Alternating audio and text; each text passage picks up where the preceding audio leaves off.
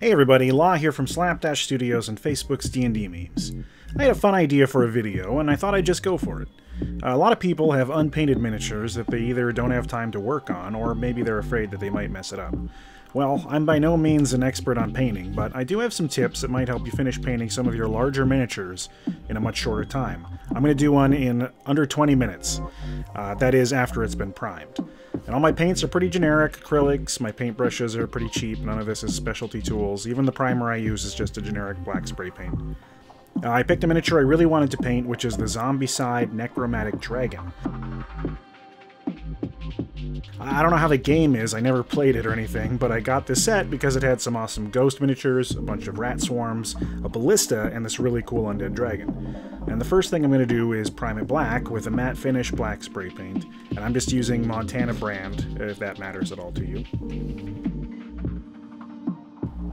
Now, because of the lighting, it looks a little extra shiny, but this is a fairly flat black paint. If you need to use some acrylic black to touch up any missed spots, now's the time to do that. And again, drying isn't really part of the time that we're spending on this. It's really, once this is dry, we're going to kind of start the clock. Not that the time really matters that much.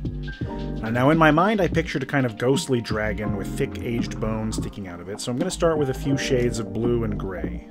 I start with some of the lightest colors and I want to dry brush it. And when I say dry brush, I mean get almost all of the paint off of the brush. Even here I have to smear some more off, so I'm really using just the minimal amount. It might seem a little wasteful, but it really helps to bring out all the textures of the miniature. So if you have a really finely detailed miniature like this one, it's going to do all the work for you. This saves a ton of time, and I can really aggressively get in the cracks and fill in this ghostly blue over the black, letting a lot of the pockets of darkness spill out. So don't apply too much moisture to it, just apply a dry brush of blue. And really the textures just pop right off of there. Next I'm going to use some bone colors, some yellows and browns kind of mixed together to make an aged bone texture, and then I'm going to hit the spots that I did not cover with the blue, like the horns and the skull, and there's kind of some armored plates going down the vertebrae. And again, I'm getting it very dry, so I'm just super lightly brushing this bone color on top of the black. And this is why I like to use a black base for most of mine, because all of the shadows that pop out give it a really completed feel. Not a lot of pressure, not a lot of moisture, just kind of letting the brush do the work for me. And you're putting it on in several layers. Even with the blue, I went from lighter to darker. It doesn't take too long. I'm not even really waiting for it to fully finish drying because they will lightly blend together. And just go from light to dark, one layer on top of another, very quickly. You're not having to focus too much on the borders because, again, you're following the texture of the paint.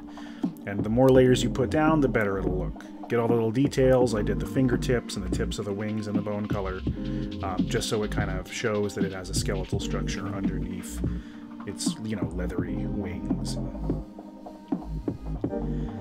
And then I took a little bit of a lighter blue, something more vibrant and bright, and dried off the brush very, very well. And this is just going to kind of highlight some of the musculature and finish filling in some of the gaps that I might have missed before on my first take with the light gray and the blue. And it's really just kind of make the etherealness of the gray dragon pop off.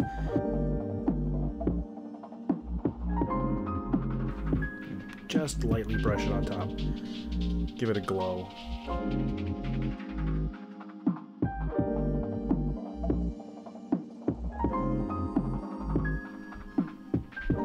Really hit all those joints. Things that bulge out, if they have that hint of light blue on them, they're going to look a lot better. Then I make a nice kind of light neon, like ectoplasmic green, and I get a much finer tip brush. Again, a very inexpensive one. None of my stuff's super nice, for some fine details. This dragon's got like some kind of boils and cysts and things on it, and I thought making those a really bright green would look pretty cool. They really just kind of stand out. You can choose whatever kind of highlights you want for your miniature. Even like wolves or bugbears might have little hints of brown or gray mixed in. And I decided I wanted to do the tongue the same color of green, like it's just kind of old and rotted. And I also dot the eyes. I have a little hair sticking off the tip of my paintbrush, which is driving me crazy. I did cut it off eventually, but I still got the work done. And just adding little tiny neon spots. Not spending a long time.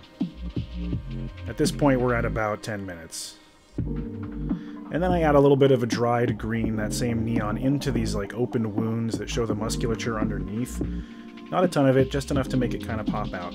And then I take a little more of that light blue and finish it over the top to kind of seal the gaps, in case a little bit of green spilled out on the outside. And then I use it to finish, just kind of highlighting some of the darker spots, make them pop out, create a dividing line between the bone and the scale, and then I go through with a fine brush and highlight any little weakened parts for the bone texture, like the teeth, the nostrils, the corners of the skull, the bones that kind of stick out the side of the face. Then I take a brown wash and just pretty heavily apply it on top of the bone. Since we're doing this step by step at this point, it's pretty much completely dry. And you can see if you create pools of it, you can just push it around with the brush. You really do want it to pool up in all those cracks. And then as it dries, it'll settle in and fade away quite a bit. So having actual visible pools of this brown might look weird, but they will dry up. And I'm going all the way down the spine and getting in the little nooks and crannies of those horns where all that texture lives, and letting the paint do the work for me. And you can see it still looks really wet as it's drying. But it only takes about 5 minutes. So at this point, you're basically done and just waiting for it to finish drying. You can see some of the drying process as the video progresses. You can rush it with a hair dryer or a dry clean rag, but I say just let it sit for a while. It's by no means perfect, but for the most part, this is a visually finished miniature. You have the option to come back later and do more detail work or add more layers if you want, but as it is, it's very fieldable and could be ready for a coat of varnish and a display place on your shelf. I understand if you want to take more time with your miniatures, I like to when I can for sure, but if you want to get over like a hump of self-doubt or rush to finish something before a deadline, I hope this was helpful, and I think the final product kind of speaks for itself. I think it looks pretty neat. Check out Slapdash Studios for more D&D content like the League of Ultimate Questing, D20 Questions, or all of our YouTube Let's Plays. If there's more videos you guys want to see, please leave a comment. We'd love to hear from you.